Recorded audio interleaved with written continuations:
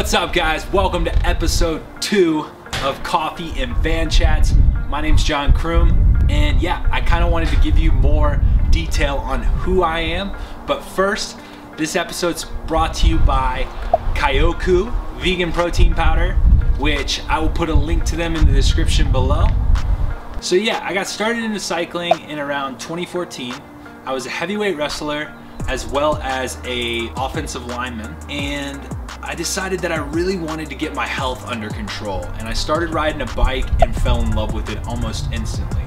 Well, one thing led to another. I crashed in a few Cat 5 races and upgraded all the way to a 3, still kept crashing, and thought to myself, I just want a national championship. I want to win a national title. And my best luck for still being a big dude, because I lost 100 pounds, but I'm still a big guy, was my best shot was gonna be on the track. So I started training, and the next thing you know, I get a phone call from the US national team, and they asked me to come out to Colorado Springs and train for the new men's team pursuit program, which pretty much meant that I was focused on anything from 4 to 16 laps, and that was about it.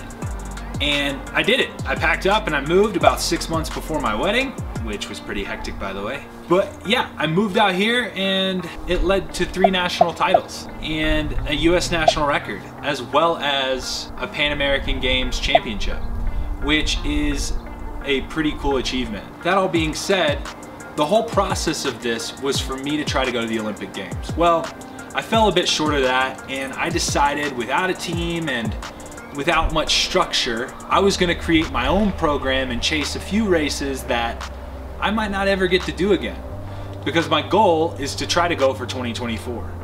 So I thought I would buy a van, partner with a few sponsors, and load this van up and go do some of the biggest races in the country, such as Leadville, SPT Gravel, Dirty Kansas, Mid-South 100, and so many more.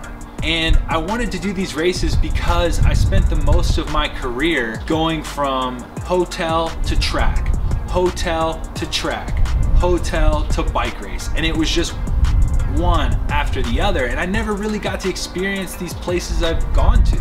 US Track National Championships has been in LA for the last 3 years, and I don't think I've ever even seen the Hollywood sign, except from the plane from when I'm flying in.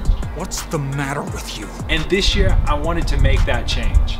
Now, being with all the pandemic stuff, that's kind of been put on hold. But that's okay, because when all this stuff lifts, that's the first thing I'm gonna do, is go explore some of these places and these venues a bit more than just the bike race.